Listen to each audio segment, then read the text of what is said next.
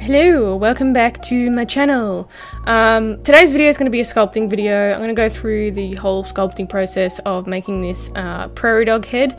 This doll is for the Calgary Zoo. It's one of the dolls that they requested this time, along with a couple of other ones, but yeah, more videos on those as well to come. So if you want to know how I sculpted him, then keep watching.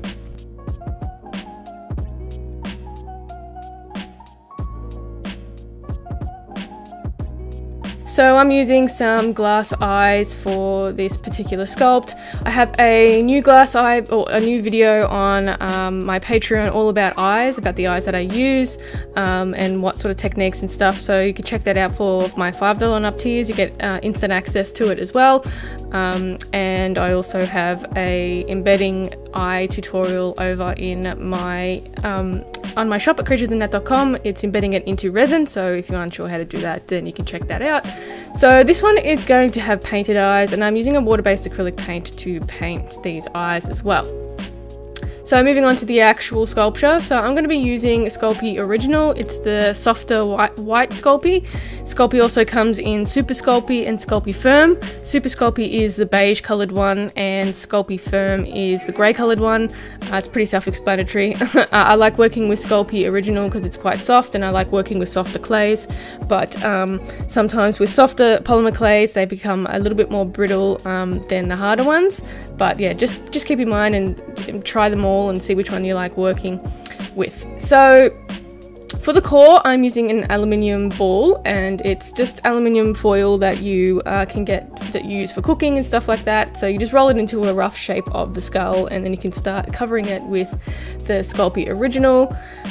This means the weight of the actual sculpture is a lot lighter, and also the Sculpey that you're applying to the head is thinner, so when you go to bake it in your oven, it has a better chance of curing properly and baking, rather than having something that's really thick. It just will never, the heat won't get into the core to bake it. So always use an armature when you're using polymer glaze. So for this particular sculpt, I had a bit of trouble getting the proportions right, and a prairie dog is very similar to other rodents as well, so I seem to tend to have a problem with rodent heads, I guess, or rodent mouths. They've got a specific look to them, and it's very easy to change the mouth shape to make it not look like a rodent. So yeah, it's very important to just look at some reference images and make sure you've got the angling right, and making sure that all the proportions are right as well. I always have lots of different reference images up on my computer next to me for side views, front views, and if you can find any other view that will help you as well, definitely pop them up on your screen to help you sculpting. So there's a lot of fiddling around with this sculpt just because I was yeah, having trouble with getting the rodent look to it, so a lot of it is fiddling around. A lot of it I've cut out as well, so it was just me sort of comparing to the reference images and stuff a lot. So it took a lot longer to sculpt this one than all my other ones, and surprisingly the bongo ones were much quicker to sculpt than this one. So maybe in the future I'll do some more sculpting on rodents to get that experience up, and yeah.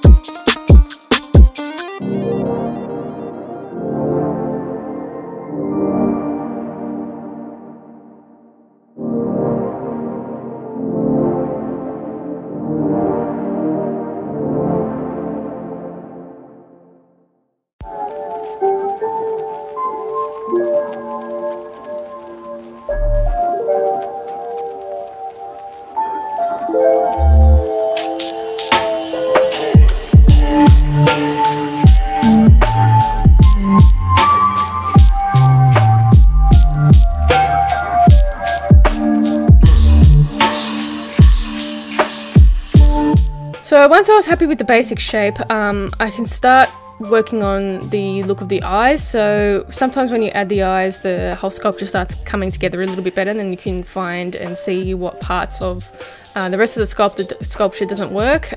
So I always try to rough things out first before I move on to sculpting any detailing in or anything like that. It's always important to get your eye shape right as well, and your placement right as well. Otherwise they end up looking something different. So Prairie Dog eyes have sort of off to the side eyes so they can have full view of any predators around. So yeah, it's always important to get the eyes right, and you can always build up your eye sockets with your clay, and then also build it up with the little worm technique that I do all the time, making some eyelids and stuff like that.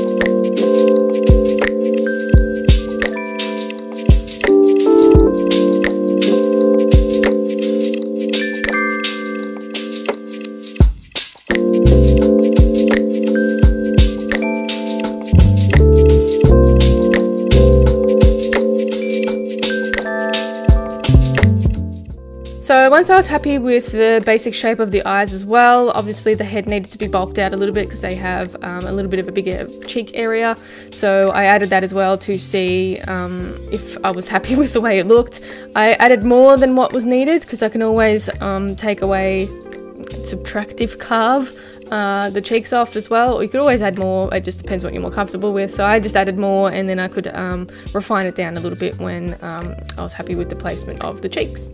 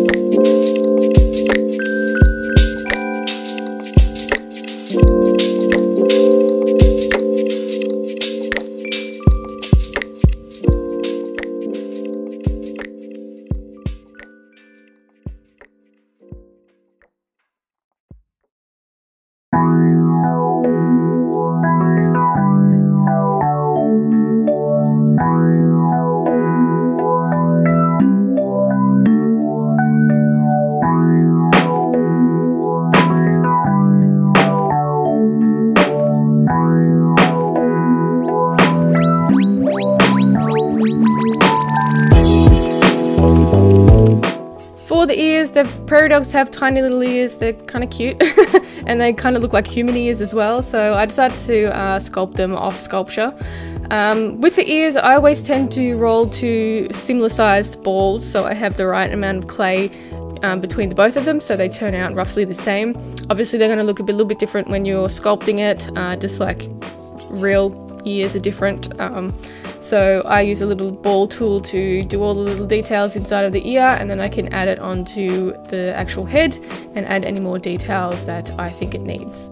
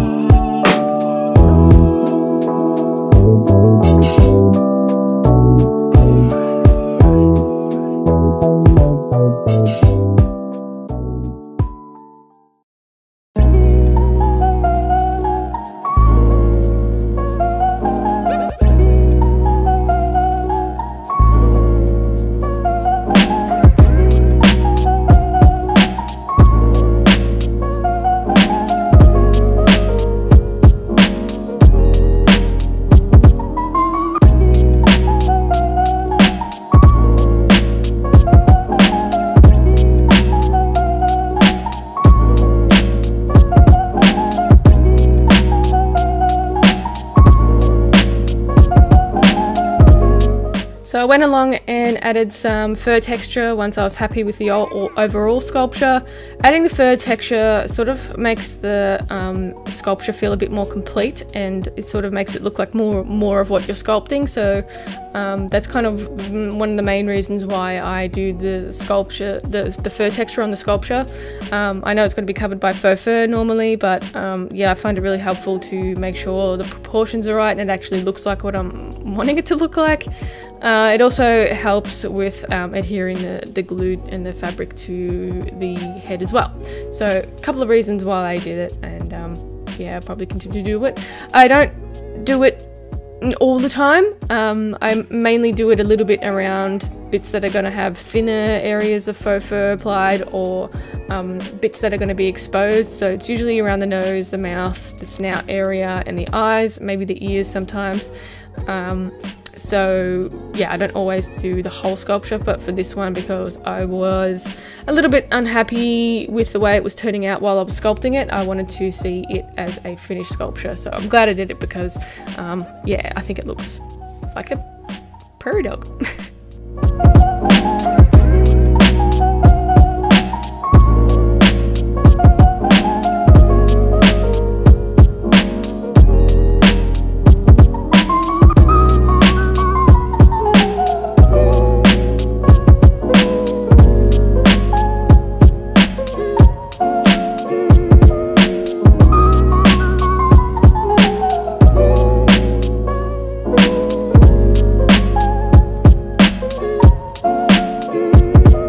Alrighty, so that is it for me today for this video. Thanks for watching. I really appreciate the support. Thanks to my patrons for supporting me as well.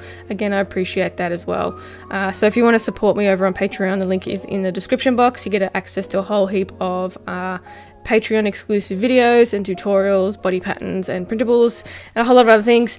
So check it out if you're interested in that. Also, my site, my shop on my website is having a Black Friday sale, so check that out using the code BlackFriday2020. You can find it on my social medias if you're unsure of what code to use, and that's 20% off the entire store. You can also check me out on Instagram and Facebook at Creatures of Nat, and I will catch you in the next one. Bye!